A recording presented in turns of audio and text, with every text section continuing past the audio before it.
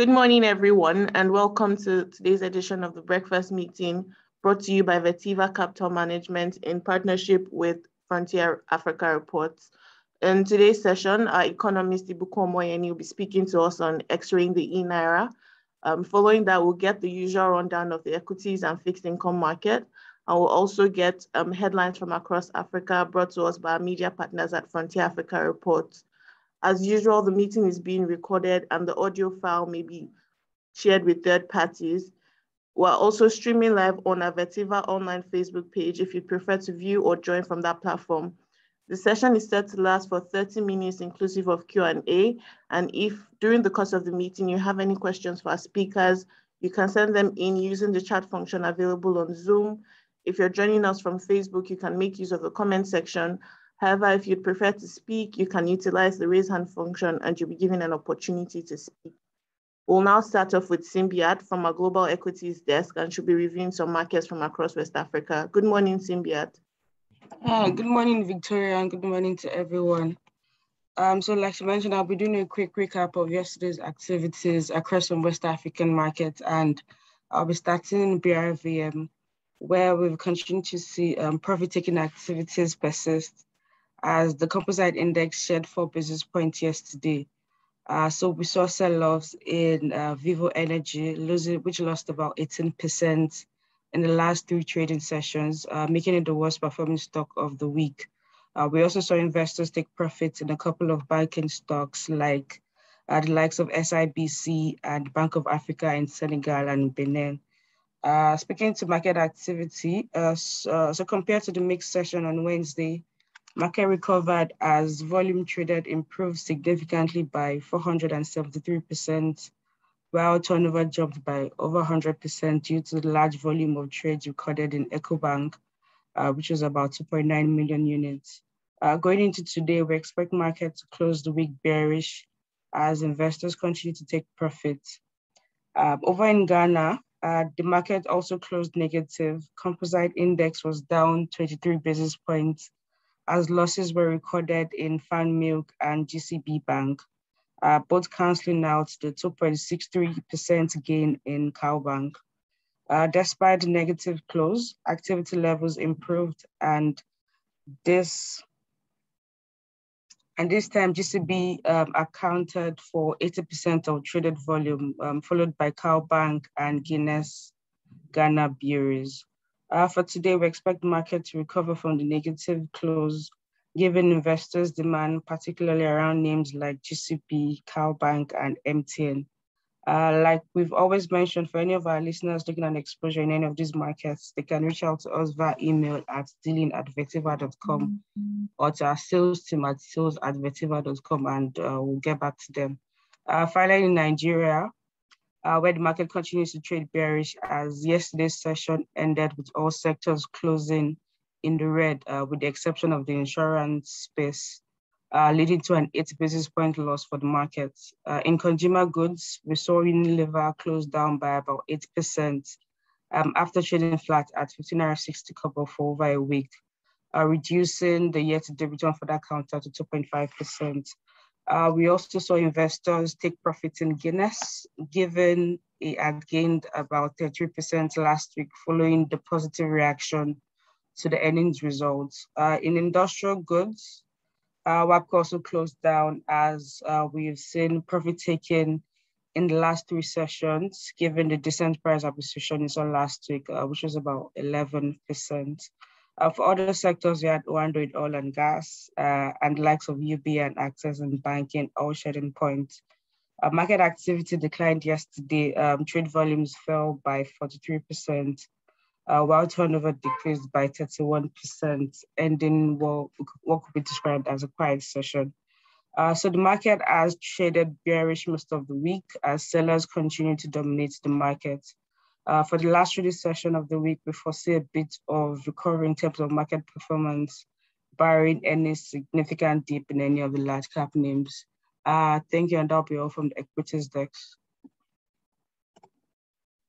Thank you very much, Simbiat. Just before we move on to the next speaker, we have launched a poll and would like everyone to choose the response to the questions. Thank you. Next up is Omorege, and he'll be reviewing fixed income and currencies. Good morning, Omorege.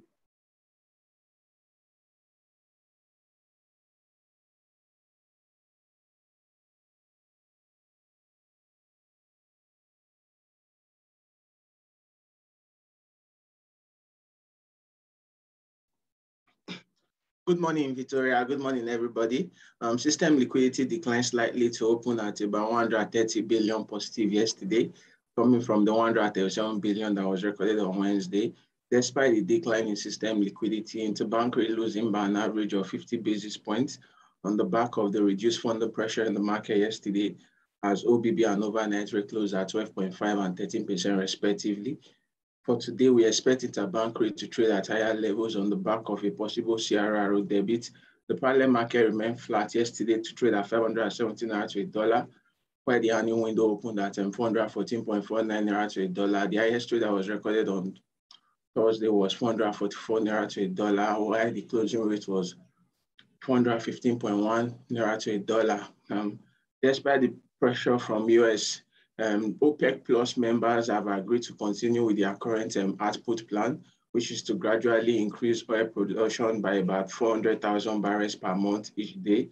As a result, Brent and WTI gained about 0.5% and 1.1% to open today at 81.08 and $79.64 per barrel respectively. The TB's market traded on a very active note yesterday, with slight bullish bias seen on the long-dated maturities.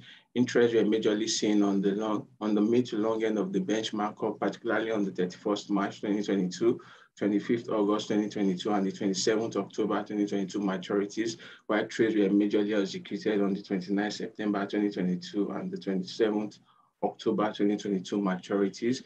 The OMO market traded on a muted note yesterday as attention was shifted to the OMO auction. At the OMO auction, the CBN sold a total of 25 billion from an offer amount of 25 billion, while maintaining stop rate at 7%, 8.5%, and 10.1% across the three tenors on offer. The bonds market traded on a muted note yesterday, with interest majorly seen on the mid to long end of the benchmark curve, especially on the 2036, 2037, and the 2049 maturities.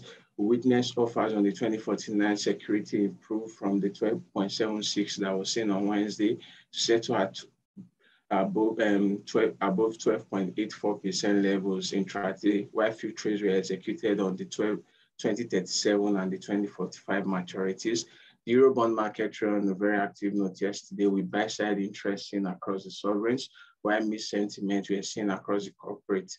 The most actively traded sovereigns yesterday were the Nigerian 2025, 2037, and the long-dated maturities, while the most actively traded corporate were the Access Bank Eurobond, First Bank Eurobond, and the Zenith Bank Eurobond. For today, we expect the current sentiment in the bond market to persist as investors continue to select attractive offers across the curve, while we expect the TB's market to continue to trade in line with the level of system liquidity. That'll be all for fixed income. Thank you. Thank you very much, Omorege.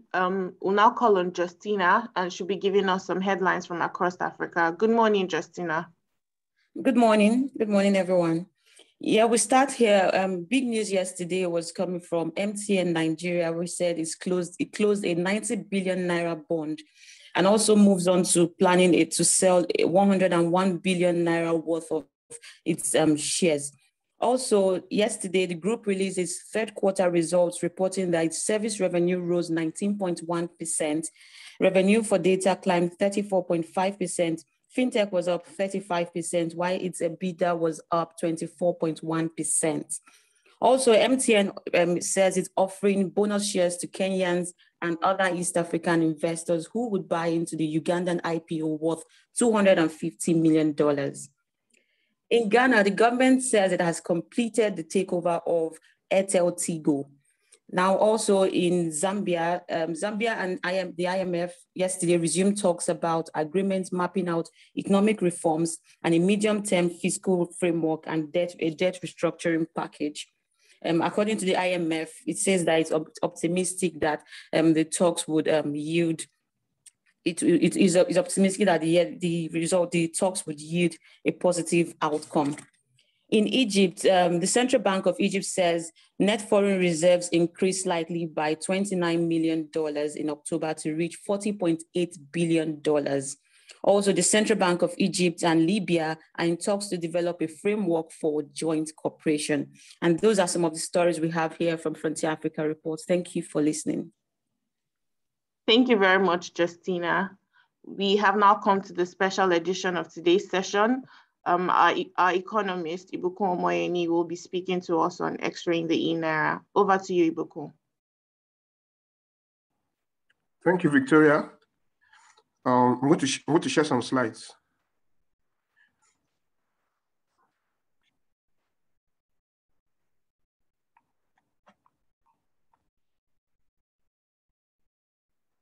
Please allow me to share my slide.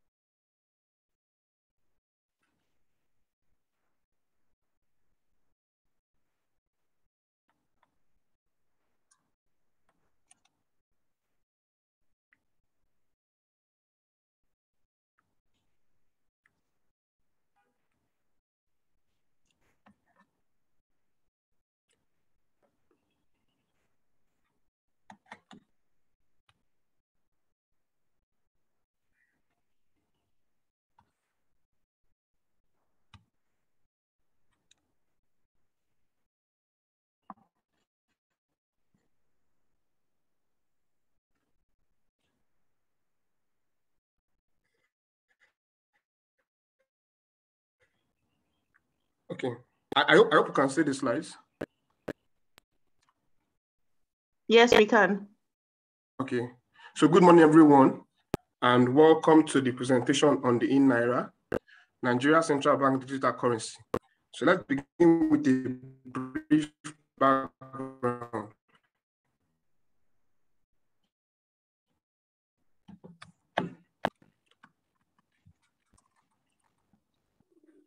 So we know that since 2012, the CBN has been implementing a cashless policy system, which brought about the use of ATMs, point of sales machines, and other innovations in the tech ecosystem.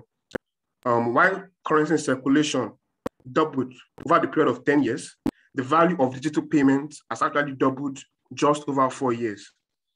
As of 2020, the value of digital transactions amounted to 1.06 times our nominal GDP, and this utterly underscores the numerous benefits associated with the ease of transacting via digital means. The most recent innovation, which we all know, that is being adopted across the world is the central bank digital currency. The CBDC does not only help to ease financial transactions, but also helps to achieve other broader objectives, which we'll examine later in this presentation. This brings us to the architecture of the e-Naira. It is safe to note here that the value of the e-Naira is the same value of the physical Naira note. And a notable feature is that it is non-interest bearing. So this means that money in your electronic wallet could have equal status as money in your actual pocket. They are outside the purview of banks, and they cannot be used by banks to lend or transact. So the e-Naira is premised on a hybrid CBDC structure involving 2 tiers. We have the CBN on one hand, and we have the banks and non-bank financial institutions on the other hand. While the CBN mints the e-Naira and distributes to the financial institution and other agents, these institutions actually distribute to individuals and businesses. With respect to the manner of operation, speed wallets are going to be operated by consumers, while merchants would have their own wallets. People that have no bank accounts can operate the e-Naira. However, they would have lower transaction limits and balances compared to those with bank accounts. Merchants, on the other hand, would have no transaction limits. However, auto triggers can be generated once their wallet balances exceed a set limit. That means that by the time the wallet balance exceeds a limit, they have to credit their fixed account or their bank account. We believe that this limit was introduced for risk management purposes and to also prevent liquidity challenges in the banking system. As it currently stands, there is a lot of about e-Naira because existing mobile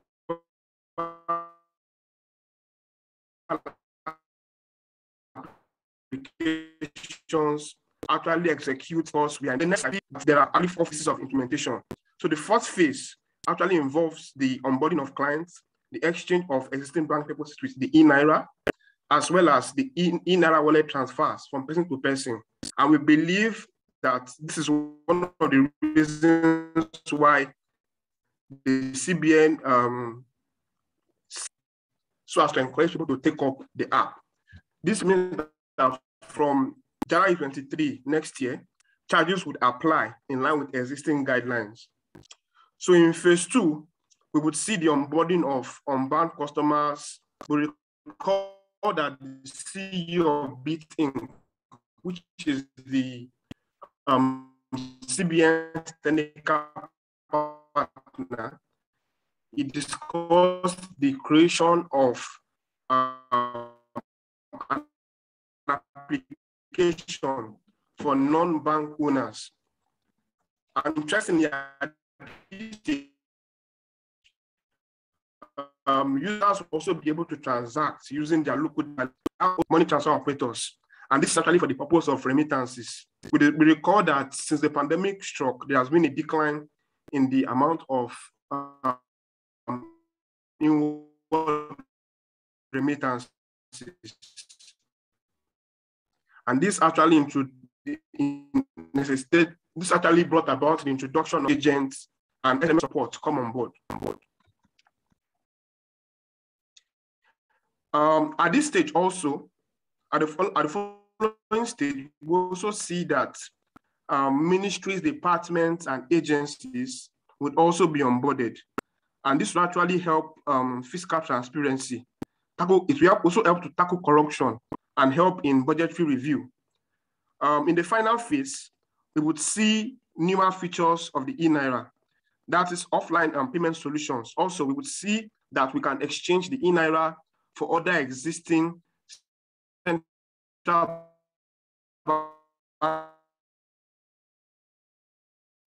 Hi, Bukun. It seems like you're tripping up a bit. Hello, this Bukun.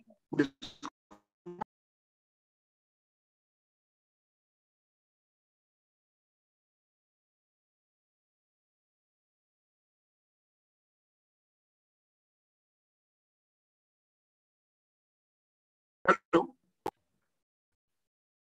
Hi, Bukun. Can you hear me?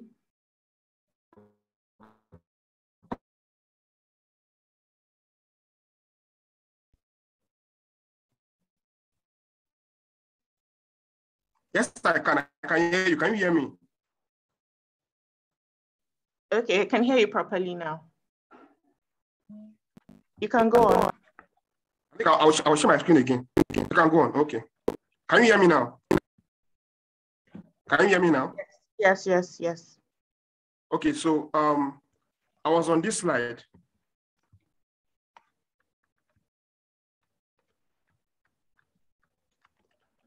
So I was saying that the e-Naira in the first phase of the e-Naira, we would see offline payment solutions and would also see the enablement of cross-border payments because we can exchange the e-Naira for other existing central bank digital currencies.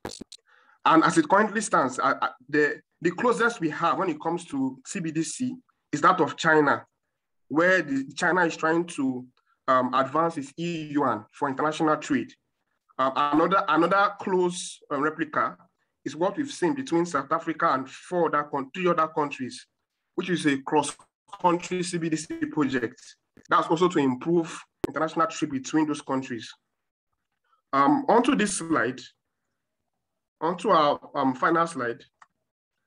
This is where we want to perform a SWOT analysis on the e-Naira.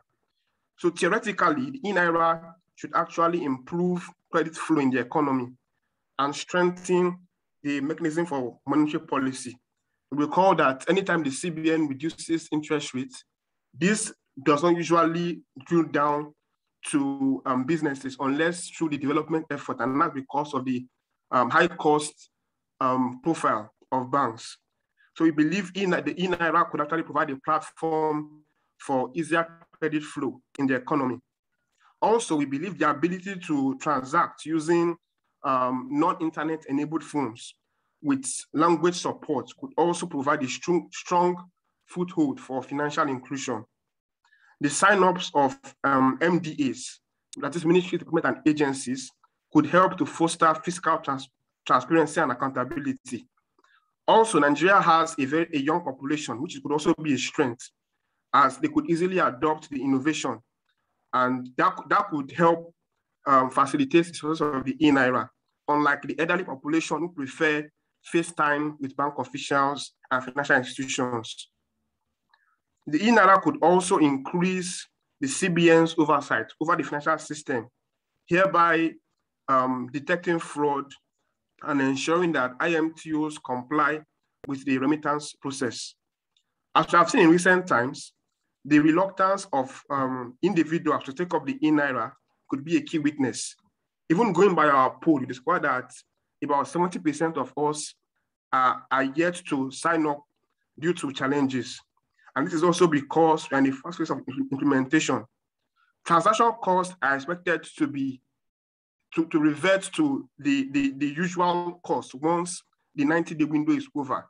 And we think that is going to be a big flag, because why else should I take up the e-Naira when the transaction costs are likely going to remain the same?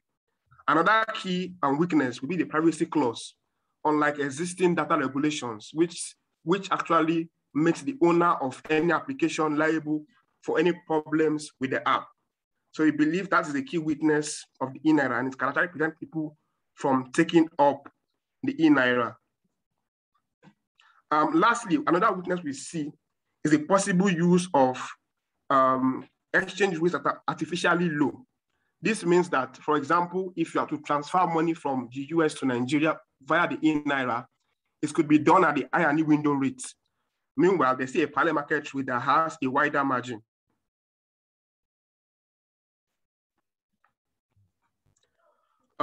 What opportunities do we see in the e-Naira? We see the enablement of cross-border transfers and the ability of individuals to exchange CBDCs for another. This could actually help to tackle dollarization of economies, because you can easily transact without really using the dollar. And that could actually help to improve global flows. Can you hear me now, Victoria? Am I still breaking? No, we can hear you properly. Okay. Another key feature we see is the enablement of social transfers. And we believe this can be executed at advanced stages of development. As it currently stands, Nigeria does not have a fiscal capacity to implement stimulus measures, and that's because of its high population. And this app could actually help. It could help to get the exact number of people in the country, because BVN and NIM, those are unique identities. Those are unique identification measures. The threat that we see from the CBDC issuance, it includes cybersecurity. And I believe that is the most obvious threat, especially when we hear of reports of hackers getting into some exchanges. Lastly, fall in banking system liquidity. We believe that if there's a massive sign-up on the e-Naira platform, it could actually affect deposits of banks negatively, because your e-Naira cannot be accessed by banks for lending or investing, and that could actually affect system liquidity. But we believe that that is why the CBN has limits on on the wallet balance and transaction limits per day. So this sums it up. This sums up our views on the e-Naira. So do we have any questions?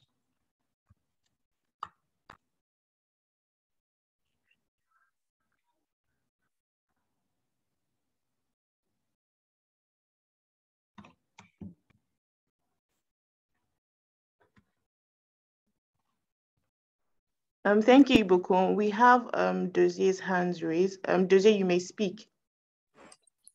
Thank you, Ibukun, for your presentation. It was very enlightening. I just had a quick question.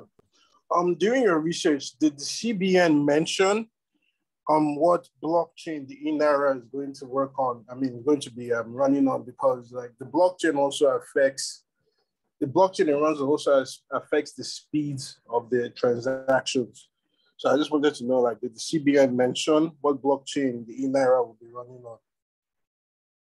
That's my question. Thank you. Okay, on that question, what we have, the information we have is that the company that is handling the technology is Bit Inc. And it's actually successfully rolled out the CBDC in the Eastern Caribbean countries. So we don't have much information on how the private blockchain works, because definitely it's not a public blockchain. What we also know is that the CBN can access bulk transactions at once. It can't access transactions at an individual level yet, until probably further upgrades are done on the app.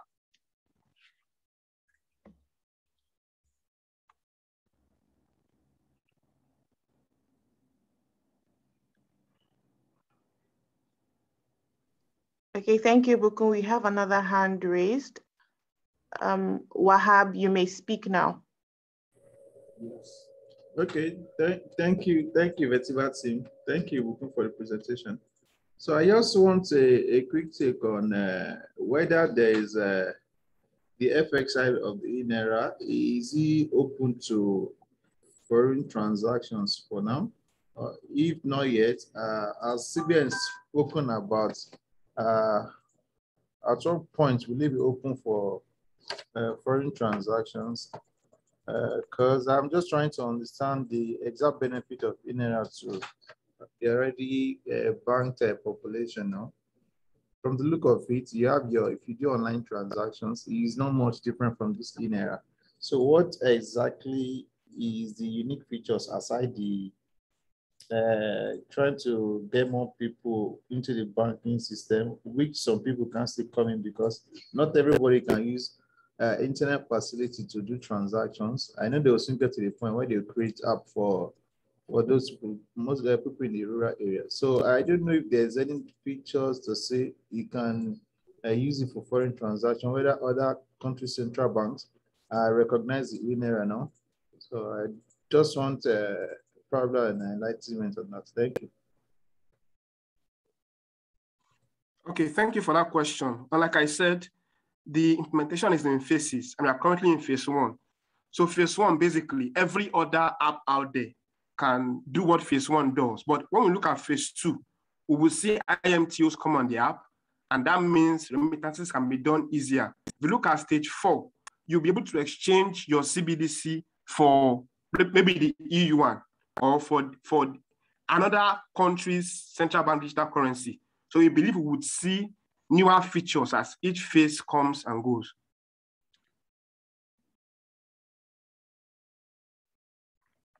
Thank you. I've answered that question. Yes, thank you.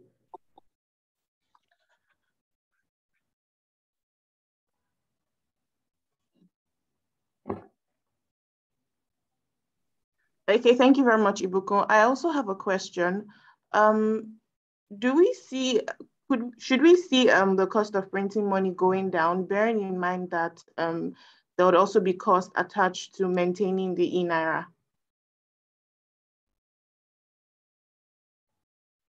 Thank you for that question, Victoria. Interestingly, yesterday, the CBN released a currency operations report, and it showed that in 2020, the CBN, for the very first time in a long time, the cost of printing money actually reduced. So I believe this is one of the reasons why the CBN is advancing the CBDC. It would help to reduce the amount of money being printed. But again, we can't rule that out yet, considering the fact that it is still a nascent idea, and it will require time for scalability. I hope I've answered your question. Yes, I have one more question. Okay. How likely do you think users will be able to adapt to this, given that it is not interest bearing? Wouldn't individuals prefer to leave their monies with other institutions?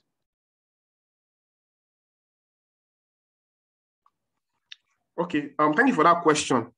Like I said earlier, the e-Naira is just as synonymous as your physical Naira, but with added benefit. So by the time we would see IMTOs come on board, by the time we would see the possibility for you to exchange your e-Naira for E1, then there'll be added benefits. And it will not just be about interest or no interest, because they're outside the banks. Banks cannot make loans out of your digital wallet. They can't use your deposits, right? It's outside their purview.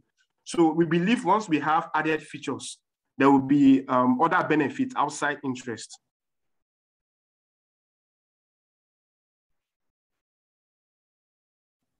Okay, thank you very much. We would send the slides to our participants. You can reach out to us. You can reach out to us via sales@vetiva.com or research@vetiva.com. In the absence of any other questions, we have come to the end of today's session. On behalf of Vetiva Capital Management and our media partners at Frontier Africa Reports, we thank you for joining us today. We hope that you have a great weekend ahead and a productive day also. Thank you and good morning.